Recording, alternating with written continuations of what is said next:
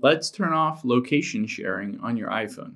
Now, if you don't necessarily want to share your location anymore with any given people or anybody, you can always turn off that location sharing.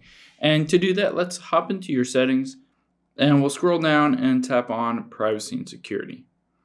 From here, we'll tap on location services and then share my location midway down. Now you can see here, share my location, and it's currently toggled on, and it says share your location with family, friends in messages and Find My, and make personal requests using Siri and HomePod. So all you have to do is toggle that off, and now it will no longer share your location with anybody. It's easy if you ever want to share your location, you can come in here and just toggle that back on. But now nobody will be able to see where you are in the Find My app or on messages or anything like that. Hope this helps. Thanks for your time today, and I'll see you on the next one.